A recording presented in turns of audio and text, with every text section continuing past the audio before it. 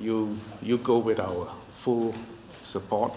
But having said that, speaking now as a diplomat, I want to make this plea. Please don't put too much weight on poor Tony's shoulders.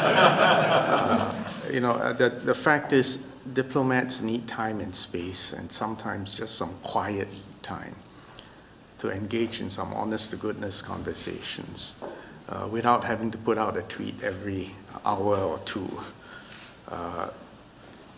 The trip is essential, but not sufficient. There are fundamental differences in outlook, in values, and it takes time for mutual respect and strategic trust to be built up. This is an important, but in a sense insufficient step because there's a lot of work to be done.